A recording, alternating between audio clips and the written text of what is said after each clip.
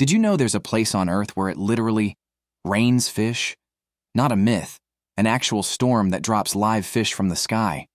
In a small town called Yoro in Honduras, something unbelievable happens every single year. Dark clouds roll in. Thunder shakes the ground.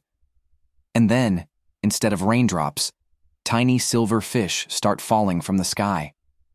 People rush into the streets with buckets, collecting fish that supposedly fell from heaven.